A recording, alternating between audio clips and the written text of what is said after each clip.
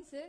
After the passing the C certificate in NCC, so what you want to give a facilities, sir, or benefits to us?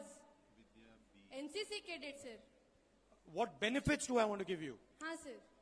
After passing the C certificate examination, what would you I like don't, to I mean, I don't know the details of NCC training and that type of stuff. So I won't be able to answer that question. But as a young Indian person, I would like to give you an opportunity where you can have a future, where you can have successful education, and where you can thrive in this country. The details of the NCC, I don't know exactly the training and what you go through.